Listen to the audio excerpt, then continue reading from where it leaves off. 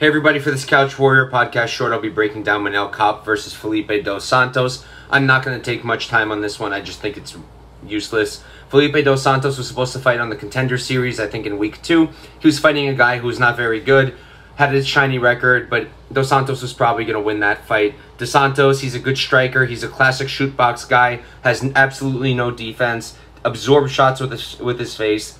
He's going to bring the fight to Kape. He's going to bring output. He's going to be tough. He's going to be hard to put away, but ultimately, I think Kape is much, much better than him. Kape is a stud. Kape is a really good striker, explosive, powerful. He can wrestle. He's got a submission game. He's fought the way better competition, and it's not even close. It's not even remotely close.